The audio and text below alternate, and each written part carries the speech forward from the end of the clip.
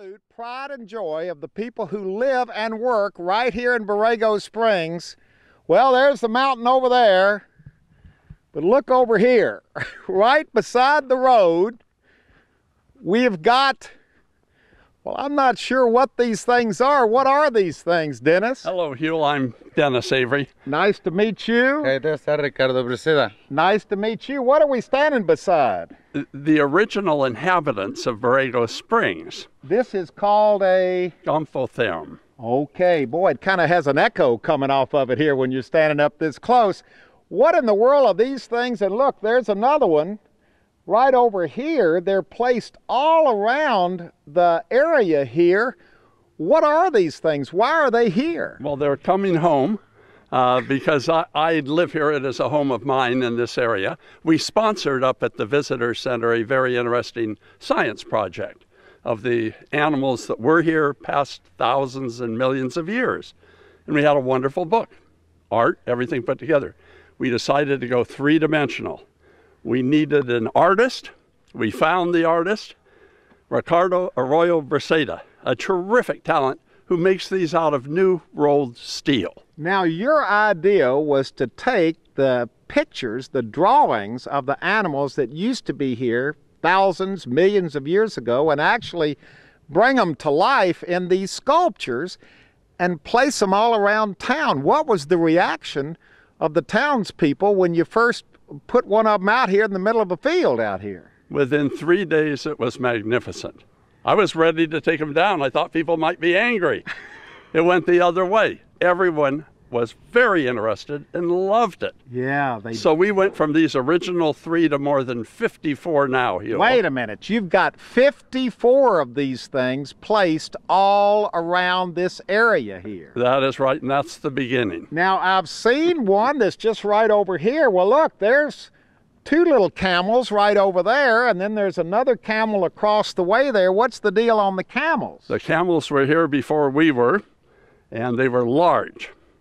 And through the artistic talent of Mr. Breceda here, Senor Breceda, we have brought them back to life in 3 dimensions. I'm so impressed. I'm having a lot of fun, and everyone who's coming out here to see them seems quite happy also. You've got camels, you've got sloths, little sloths and big sloths.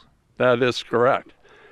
We put sloth babies, huge ones, on the backs of the mother sloths. Mm-hmm. People said that didn't happen. I went down to Costa Rica, visited today's sloths. They do ride on the backs. Yeah, so these are all correct politically and geologically and biologically and whatever else it is. These are the real things right here. This is the way it would have really looked. Yeah, and with artistic license. All right, artistic license. That brings in our artist right over here. Let's all walk over here because this is a huge piece of sculpture for you to put together. How do you go about making something like this?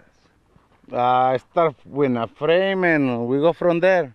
Do you look at old pictures? Do you look at drawings? Picture or model is good enough for me. All I need to know is the size and we go from there. It's through the time I make it, like better. Uh-huh. Yeah. So how do you know how big to make this thing? This is huge. It's about life size, the way it was about, So it would have been this big? About that size, yes, sir. Wow. And what do you do? What kind of metal is it made with? How do you put it together? I use a frame when I use recycled metal for the frame or whatever I take my hands on. Mm-hmm. But for the outside, I get a brand new sheet metal, 26 gauge sheet metal. Sheet metal, and just what, you tap it together or weld it together? Weld it together, piece by piece, hammer it, until give you a nice muscle tone proportions. Wow. And it's fun. Look at this. It's absolutely done so beautiful, and the way it's rusted.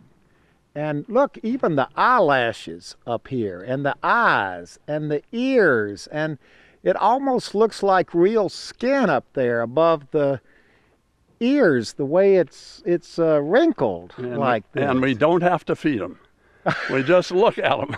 And they're going to last for a long time, aren't they? Oh, they will. They will last for a long, long time. And the older they got, the better they look. How many pieces have you done so far? About 54 in this place, around here. 54. Now, can you tell the difference about how your work has evolved and changed and maybe even gotten better as you go along? Well, everything has got to be better. Once you start doing something and you keep doing it, you gotta make it better. That's the whole thing to do. Gotta make it better. So everyone is better, everyone is different, and everyone has his own personality. So it's something to see in every single one. Spoken like a true artiste. Yes, he's the Picasso of steel. He never went to art school. He learned how to weld, and he puts it together. I'm just so amazed how he does it. Now we've come on a sculpture. That's a bird. That's right, that's a big bird. And you should know because you installed this piece of sculpture, Yes, didn't I you? did. Yes, Introduce yourself to everybody. I'm Okie McNatt, and we own a business called Whippersnappers. Whippersnappers. Yes. That's a local business here Yes. in Borrego Yes. Springs. Yes. And your normal business is doing what? Pads, footing, septics, that sort of thing. Construction work. Yes. How did you get involved with all of this? Well, at first we donated our time, and then whenever it got to the point where it got into the big animals, then Dennis said, you know, keep your hours and we'll go from there. So your job is installing all of these things. You'd never done anything like this before. No, I did not. Well, what's it like to, what do you have to have, a big lift of some sort? Well, we have a big backhoe with an extend-a-hoe, and basically it's trial and error in the beginning. And it's pretty tedious work because you have people all around you at the time, and at any moment something could happen. Yeah, and I guess now people in town, well, you're a townsperson. Yes. What did people think about this? Be honest now, when it first all started. Well, at first I think people thought Dennis was crazy, but needless to say, the community got overwhelmed with it and are very enthusiastic about it now. And when people start enjoying them, you see 20 or 40 people at each statue or sculpture, then you know that the artwork's doing something. Yeah, because people, when you're installing them, I bet you have people coming out here watching, don't Absolutely. Most of the time, poor Ricardo and I can't get nothing done because of it. you? Yeah. Well, that's a good thing. Yes, that is. And you're kind of into all of this now, aren't you? This is kind of, you've been doing it a couple of years, it kind of grows on you, doesn't it? Yes, it does. Each one of them seem to get easier as we go along now. Do you think you have developed through all of this a greater appreciation for art?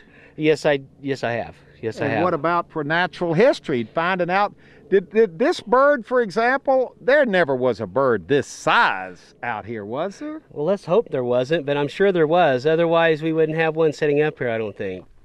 Well, we've seen a lot of sculptures of prehistoric animals, of animals that aren't here anymore. They lived here thousands, tens of thousands, millions of years ago, but we're ending up here standing in front of these beautiful sculptures of something that is still very much here. Dennis? Well, that is so true, Huell. The fact is we're in Borrego Springs. Borrego in Spanish means sheep, like these peninsular sheep, a protected species, named after it. They're here in the mountains. They're watching us every day, but we don't see them. So Ricardo made them to be seen, touched, viewable by the local residents and the tourists who come through here. Oh. So we brought them out of the bush. And in a beautiful way too, because you've got them displayed all around this area in different situations, but the most dramatic is right here. What are these two longhorn sheep doing? Why are they, you know, raised up like this? Well, we try to make it a little better motion, and they leap up to get some leaves from the trees or to start a fire, something like that. Now they have a motion, it's like a picture paper right there. Wow. Nothing behind, just the mountains, open sky, and just imagine seeing the moon behind them. So you chose this spot. The two of you all choose every single spot for every single piece of sculpture. Oh yeah, we thought where they go, we bring plants, and everything is planned ahead, you know. So nothing nothing's is by chance. Well, that's very kind of Ricardo to say we do this. Then he comes out and decides on the scene. And I relax with that. He's the artist. But what a beautiful place to have these, and what a wonderful statement they make.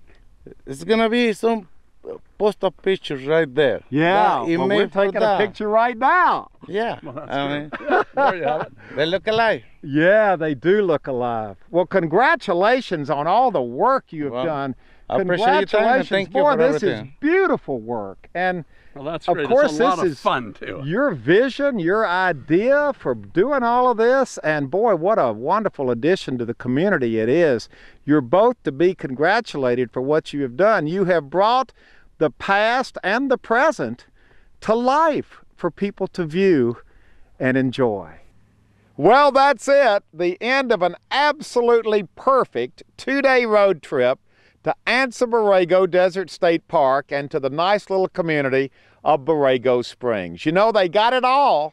They got the spectacular natural wonders, they got the history, and most importantly, they've got a lot of very nice people.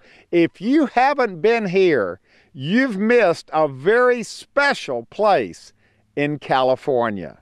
I highly recommend coming to see it for yourself.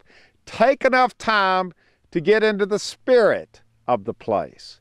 This is a very special place. I know I'll be back myself. Goodbye, everybody. We've had an absolutely wonderful time.